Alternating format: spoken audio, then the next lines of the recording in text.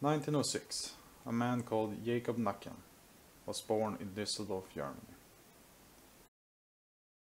This man was going to grow up and become 2.21 meters tall. He was going to be known in Germany as the giant from the Rhineland. He started working in show business, traveling around with the German circus. He went to Paris and even as far as the United States, showing off his great height.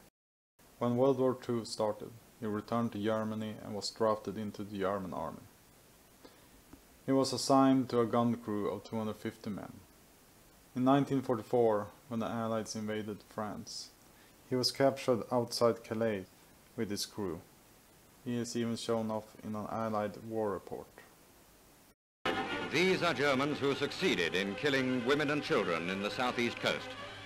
Jakob Nacken from Düsseldorf, 7'3", the tallest man in the German army, is one of a gun crew which the Canadians captured in their brilliant action on Calais.